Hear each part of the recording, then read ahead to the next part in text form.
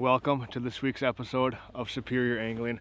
I'm your host, Grant Sorensen. If you're new to our channel, check us out on Facebook, YouTube, Instagram. We're putting out an episode a week for season 4. It's going to be fun, ice fishing and open water. We have a lot of content coming your way. A lot of these episodes are filmed and edited within a week or 2 weeks, so it's a lot of good, relevant content. Today, we are on a significant Minnesota river system. We're going after sturgeon. So behind me you can see there's open water. It's sketchy, there's a lot of snow on the ice, there's slush, there's probably pack ice underneath here. It's gonna be a lot. I don't even know if we're gonna be able to get a hole drilled to get after these sturgeon. I don't know, we're gonna have to see. It's gonna take some work. We have an ice saw with us, we have an auger, we have a chisel, we have ice tongs, we have all the necessary equipment to try to get a hole drilled and to go after sturgeon in the winter time. There's big fish here. Action can be very fast paced. If it can get to the spot, we're gonna have to go close to that open water, but we're gonna be very, very safe. We have our striker suits on. I'm gonna put on my jacket so I have full flotation. We have ice picks, we have a rope, all the necessary safety gear. Safety is always number one, fish are number two. You know, as much as you like to catch big fish, you got to keep safety in mind. We're gonna get out here and see what we can find. Stick with us, it's gonna be a good one.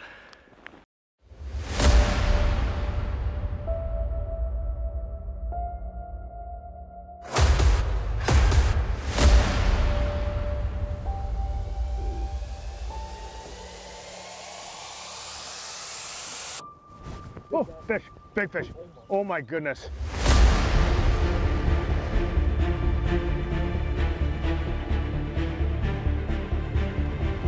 Yeah. Big fish, big fish.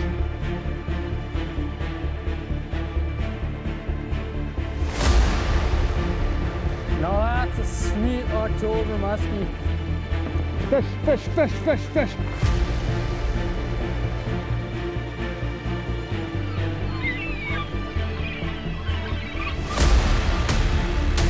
That's a big Atlantic, boys.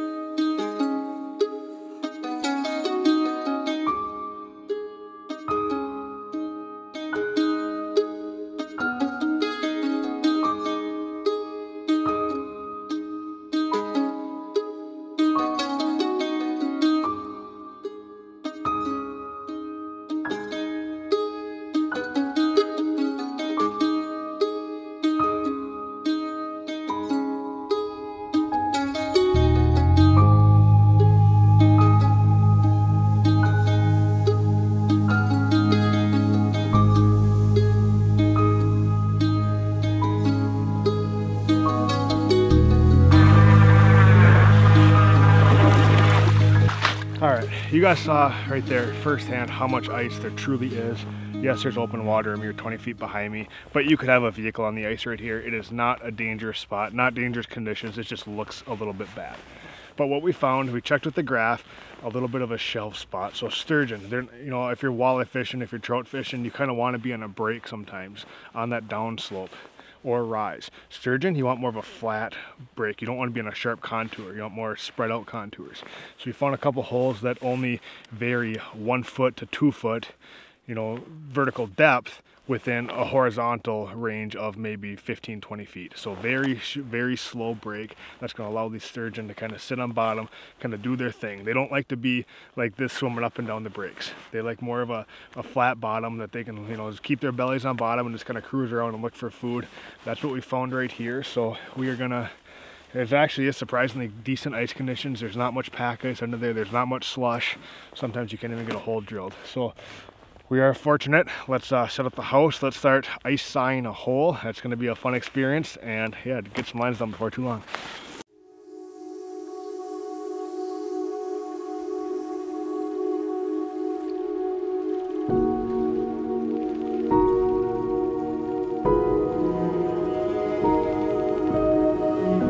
All right, now the real work starts. We have our 4 holes cut. We're gonna ice saw them out so it's easier to get the big sturgeon up. Yes, you can fit some sturgeon through an 8 or 10 inch hole, but there's giants out here. If you hook a 100 pounder, you're gonna want an ice saw. So Luckily we got this one here. We are gonna put her in there and let her rip and make a bigger hole for ourselves, which will be easier to get these fish up and be easier to release them and make sure that they release well. So let's get after it.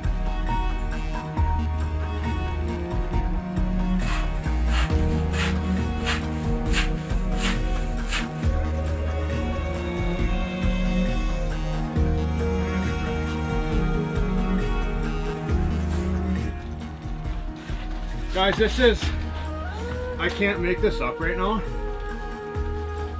Brian's got a sturgeon on, and we don't even have anything set up. I still have to rig up these rods. I was gonna show you guys how we rig up rods. Like, I haven't rigged anything. I had one rod that had some line on it, and I said, Brian, go ahead and just drop it down. He drops it down a second later. He's got a sturgeon on. We don't have our wireless mics on. We have nothing set up. The house is a complete mess. It's a mess. But Brian's like, I got a fish. So I hand him the rod, boom, drops it down, fish on. I mean, it took a lot of work to get down here and set up. I needed to get my fishing in. I didn't think it would happen this fast. That's like a dream. Like, this is incredible. Like, I didn't even yeah, we still have a lot of footage to shoot before we even get lines in the water. And here Brian is hooked up with the sturgeon. I mean, what the heck? This could get crazy. This winter, take charge on the ice with the Phantom Lures Budzo. Available in 3 sizes, ranging from 1/5 to 3/8 ounce. The Budzo is ideal for every fishing scenario. With its internal rattle and 12 vibrant fish-catching colors, this lure is sure to be your top bait on the ice. Ideal for big walleyes in the shallows, aggressive trout out deep, and slab-sized crappies in the basin. The Budzo is a proven fish-catching machine. Check them out online at phantomlures.com or in-store at Marine General in Duluth today. At Eskimo, we have the tools to help you enjoy your time on the ice. If you're looking for a lighter, faster, smoother auger, check out the Pistol Bit. Weighing only 4 pounds and optimized for efficiency, the Pistol will maximize the life of your cordless drill battery, cut quickly, and easily re-drill old holes. Thanks to its stable centering point. Check out the Pistol and our full line of products at geteskimo.com.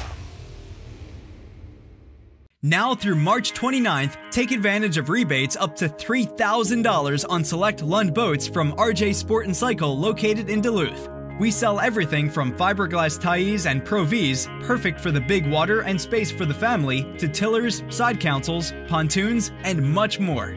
Our friendly and knowledgeable sales staff is here to answer all your questions and to help get you into your next Lund boat. Visit us in-store or online at rjsportandcycle.com today.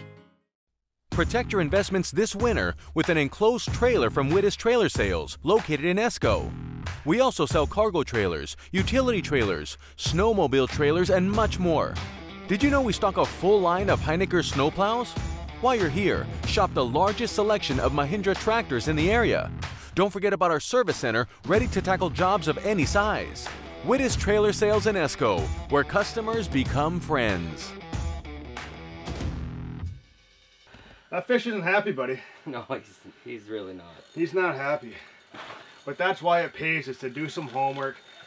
I mean, yes, you're anxious to get out here and drop a line down and start fishing right away, but I mean, we took maybe half hour to find a spot that was a little more flat than the rest of the area around here. So I mean, it really pays off to do your homework, invest some time into finding a good location. Yes, you could find a good location and there couldn't be any fish there. It happens a lot.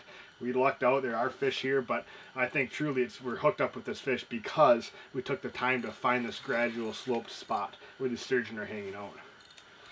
How's she feeling? Your arms tired yet? They actually are, yeah. He's coming though now, so hopefully. It's going to be nice having the spear hole. We're going to get a good visual at it. Oof, that's digging, man. You're holding that drag too. It's a big fish. I'm trying to tire him out, but I think he's winning. It's a big fish.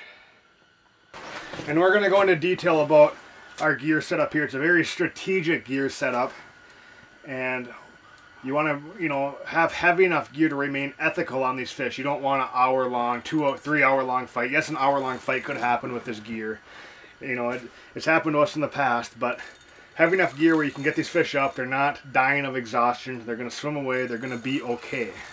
So our goal is not to keep any fish, strictly catch and release here. We just want to see this fish. This is our warm-up fish. This is our practice, a bonus fish, and I'm stoked to see it. You know he's close because he's doing smaller circles, right? There it is. That's a good one. There he is. Holy cobra. Oh, that's a pretty good one. I'd say so. Yeah, that's a good way to start. Holy, that's a good one. Look at that, Brian. That's a big one, Brian. Brian, that's big. That is. This is hard to do. It's not easy. What is this?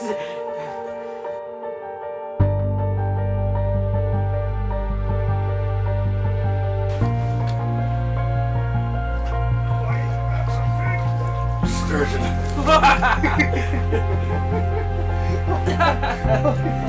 Buddy, that's huge. That's how you started off. That's how you started, Dan. Yeah. That's a warm-up fish, guys. Oh, that thing heavy. Oh, That is thick. look at that hook right in your mouth. That's unbelievable. This day is gonna get epic. I'm telling you guys, this is our warm-up fish. She's a solid 50, 60 pounds. What do you think? Yeah, that's You know your sturgeon more than I do. that's big fish. It's a good one. Look at that. Unbelievable, guys. Unbelievable. Tiny little dead minnow. It didn't take long. All right, so here's what we got. This is the 42-inch St. Croix Rods CCI Apex Predator rod. The rod you want to use going after sturgeon, big pike, big lake trout. This is it, guys. Recoil guides you for fishing outside. It's a heavy power, lots of backbone, a longer grip to give you leverage. You can really put this cork against your forearm and get leverage to get those fish up. This is the rod, let me tell you. This is 20-pound test, Suffix 832 braid. I'm gonna spool this reel up. This is a 2500 Shimano CI4. 20-pound test line is really gonna allow us to give the fish some beans and get them up. Yes, we want to remain ethical, keep that fight time as low as we can, just to give the sturgeon the best chance at survival and not stress them out, not tire them out. We're not killing any fish, we're not keeping any fish, 100% catch and release. We're just out here for the fun of it. So we don't need a ton of line on our reels, but what we do need is heavy. We're gonna cut that. Do you tie direct or do you use a shock absorption leader? No, I just go straight to the braid. Yeah, If they're real big and they're gonna do lots of runs, you can loosen your drag a little bit. I mean, this is 30-pound test mono here. It's gonna give me a little bit of stretch. Since we're using such heavy rods, there's so much current. If that fish does turn sharp, I'm gonna opt for a little bit of a shock absorption leader. Brian's not, he's straight braid. It worked just fine on that fish. You probably can't go wrong either way. Just for a peace of mind, I'm gonna use it. We don't worry about line color. This is a river system, flowing water. A sturgeon's not gonna come up and sniff your bait and be like, oh, his line's green, I'm not gonna hit it. They're not like that, so thankfully, we don't have to worry about that. But all right, we have 20-pound test back or braided on here. We have a 30-pound test. It's a 4-foot section a leader. In terms of jigs, we just went to Marine General and just bought some lake trout jigs. I mean, just something. There's nothing technical here, guys. I mean, that's $1 jig. It's just a big lead head. About, what's this one? 1.5 ounces. You just want something, there's a ton of current here. So you want something that's heavy. Sturgeon will just pick it up off bottom. They don't care. So really what we're just gonna do is tie direct onto here. This is a really strong hook. That hook's not gonna bend. That's what you want. We're just gonna tie direct right to this jig. I'm not gonna be changing jigs throughout the day. It's not gonna matter. We're gonna load this thing up with minnows and let it soak on bottom, and that's really all there is to it. There's nothing too technical about this, but the biggest part about it is location, location, location. So, all right there, that's game time, ready to play. All right, there's a sturgeon rig, 42-inch Apex Predator, 2500 Shimano, 20-pound braid, 30-pound mono leader. We're ready to rock and roll.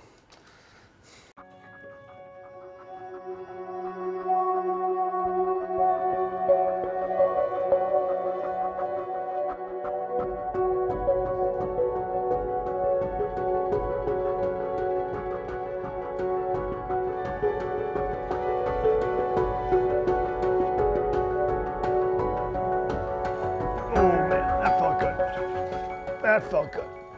Oh, he ain't happy. He ain't happy. Oof. Feels pretty good. I got a couple cranks on it right away and it didn't feel that big, but it's taken some big runs. Well, they fool you. A lot of times at the beginning, they don't feel like much of anything, and then then they are. They can be very deceiving. Let's be a nice little gentle 30-pounder, huh? Sometimes after catching a big one, you want a smaller one. I agree.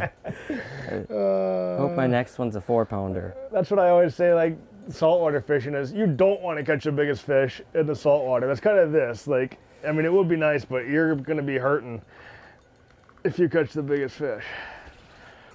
This reel is getting a workout. Yeah, it might be bigger than I initially thought. It might be bigger. But you're just got to hold your jig. You made him mad. I did make him mad. I called him not that big. Just hold your jig right on bottom and just wait to feel something different. Get a feel in your mind of what, you know, nothing feels like. And if anything deviates from that, lift up, and you're probably going to feel weight, and then just set the hook. So, you know, it's just a hold. And every now and then bring it up and, you know, drop it back down to make sure you're still on bottom and you have good contact with bottom. But there's not a whole lot to it. It's just all location, location, location, and then bait presentation. All right, we're gaining some ground. She may be getting a little tired. I'm sure she's got plenty of energy, but we're gaining on her right now. How's your energy? My energy levels are depleting fast. Fast. Look at, there she is. There she is. That's a nice one. That's a nice one.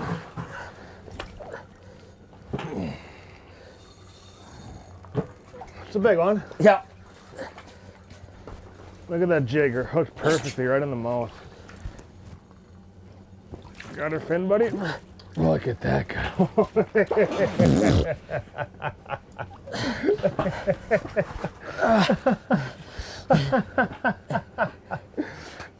What else can you say, huh? I'd shake your hand with some force, and my arm is just dead. Yeah, that wasn't much of a grip. It's a spaghetti noodle. Very respectable sturgeon. Look at that. They're sure healthy. I'm getting tired. Yep, me too. Between like ice sign and hauling this stuff out here, there's so much snow. We still have to get everything out of here. We have to get everything out of here, and it's been an exhausting day, but in a very, very good way. Very worth it. As seen right here. All right.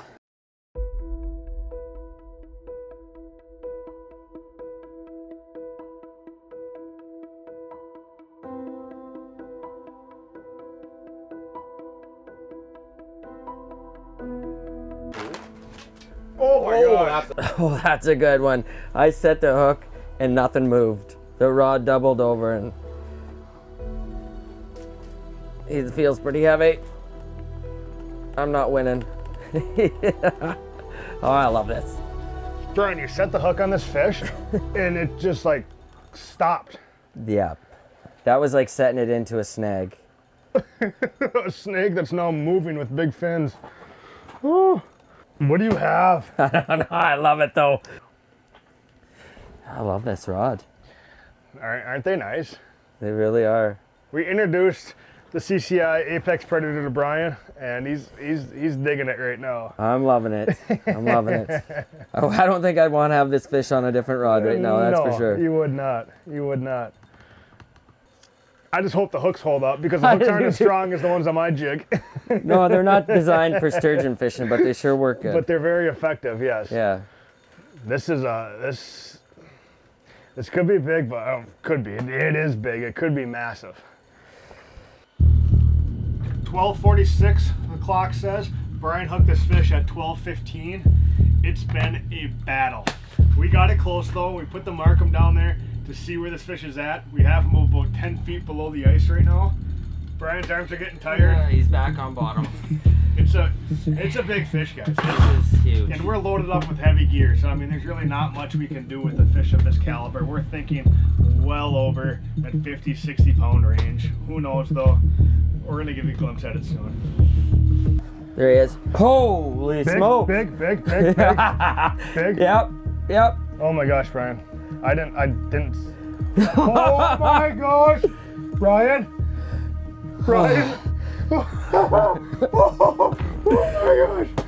Oh my gosh.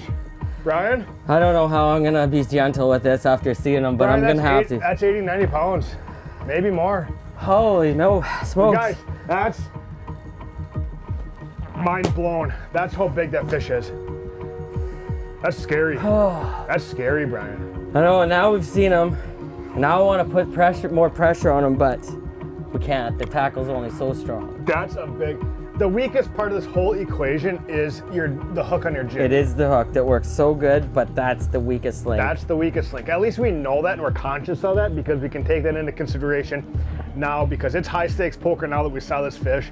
It is mind-blowing huge. Holy, Brian! that thing is huge! Brian! Oh my God! I don't even know what to do right now. What do you, Brian, look at how big that fish is, Brian. Hang on. Brian, oh my goodness. The current's pulling him away. He quit fighting, but the current's doing it. Okay. Brian? I don't know what to do. He's stuck. You got him? Brian? No, I don't. Oh my gosh! Oh my gosh! Oh my gosh! Oh my gosh! Oh my gosh!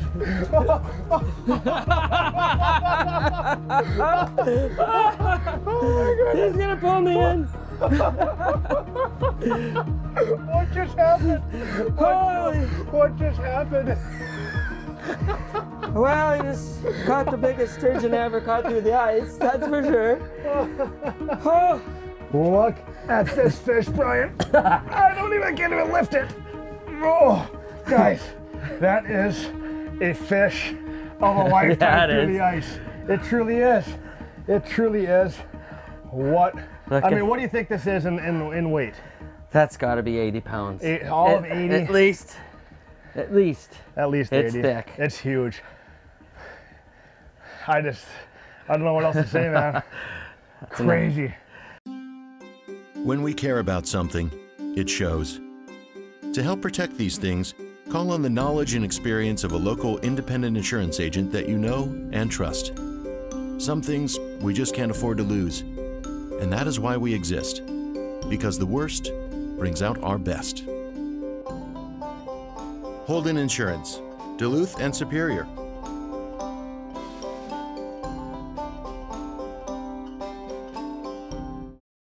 Hey everybody, it's time to go ice fishing, and no place better to shop than Marine General.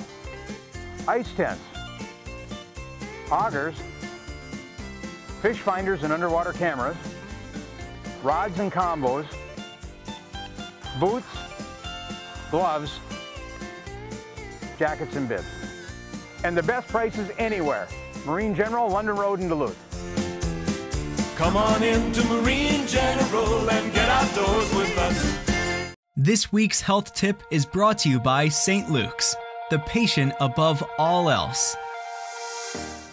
Hi, I'm Dan Freeman. I'm one of the emergency medicine doctors here at St. Luke's.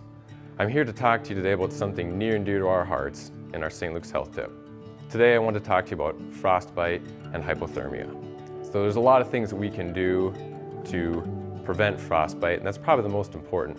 Number one is recognizing the conditions you're going to go out in.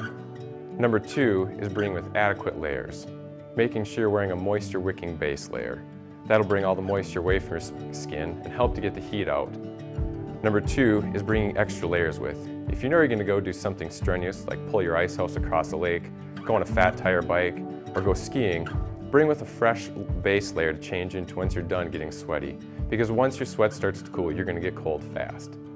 If you think you've gotten frostbite, the first thing you should do is let it be, until you get to a place where you know that freezing won't occur again. Once you get to a place where you know that you're going to stay warm, then you can take all your layers off and start to rewarm the area that's frostbitten. If it's a hand or a foot, the easiest thing to do is to place into warm water. If you can circulate it, all the better. If it's a face, warm washcloths work really well. After that, you should either go to the emergency department and have somebody check it out, or you can follow up with your regular doctor in clinic to have them take a look at it. Just because frostbite will take some time to show up to know exactly how much damage you had. Thanks for listening to today's St. Luke's Health Tip. That current's really ripping, hey? It really is. So an 1.5 ounce jig, you have a lighter jig on maybe an ounce, but again, sturgeon fishing is all about being on bottom and maintaining contact with bottom. Just kind of hold that jig. You don't want to be jigging it like you are for walleyes or anything else. You're just kind of a dead sit on bottom. I just felt the fish swim through my line. You'll feel that a lot. And just kind of, and that's what's nice about the braid. You're gonna feel fish pick it up. You're gonna feel fish swim through your line. You're gonna have all that sensitivity. And just kind of hold it, and it's a patience game. We didn't have to have too much patience for that first fish. No, it normally doesn't work quite that fast. No, it doesn't. But sturgeon fishing, it's a patience game. It's a sit there, soak your baits, put your time in. You're gonna have success. Right there, there's a bite. Watch my rod tip. Right, he's taking it. Look at this. We're gonna drill him. Got him. That's heavy. That's heavy. Oh, it's not moving. That's heavy. He's not moving. He is not moving. Oh yeah, that's a good one. This is a good one. That's a good one. It was cool. He like picked it up and he could just see it in the rod tip, and then boom. This is a good fish. So we filtered through some smaller ones there for about an hour. It's very interesting to note that they come in waves. The current picks up and like you'll get a bunch of small fish and the current dies. 20 minutes later, the current picks up again, big fish. We just called that too, didn't we? Yep. The current picked up. We're about to get another one, and it was what, 10 seconds? Yep. It was very quick. So current has so much to do with sturgeon movement on river systems. I mean, it's kind of like it dictates what they do, and you know, when they move around, when they feed. I mean, the current changes out here a lot. Oh, it's constantly changing. Yep. It feels so far like the heaviest fish of the day for me. But you don't know how you have them hooked. You just don't know. You don't know. You got a pretty good idea. I do know my forearm stings right now. It's literally pulling my bucket. Here it is. Oh yeah, that's big. Oh! That's big. Oh my gosh. How the heck are we gonna... Oh my gosh. What are you gonna do? What are we gonna do? That's big. That's big. Holy cow. Right, that's long. That's long. I'm watching it go down, and it's a few seconds before the head and the tail. Long. She's all ours. Come on up to the top side, girl. That's a big fish. That's a big fish. Are you trying to give me a kiss? Look at that fish. Look at that fish, guys. That is a behemoth of a sturgeon through the ice. What a way to end the day. I can't describe it. How much fun that is. What do you think, buddy? Whoa, not as heavy as yours was, but it's up there. It's a good fish. Wow. From Brian and I, thank you guys for watching. We will see you next time.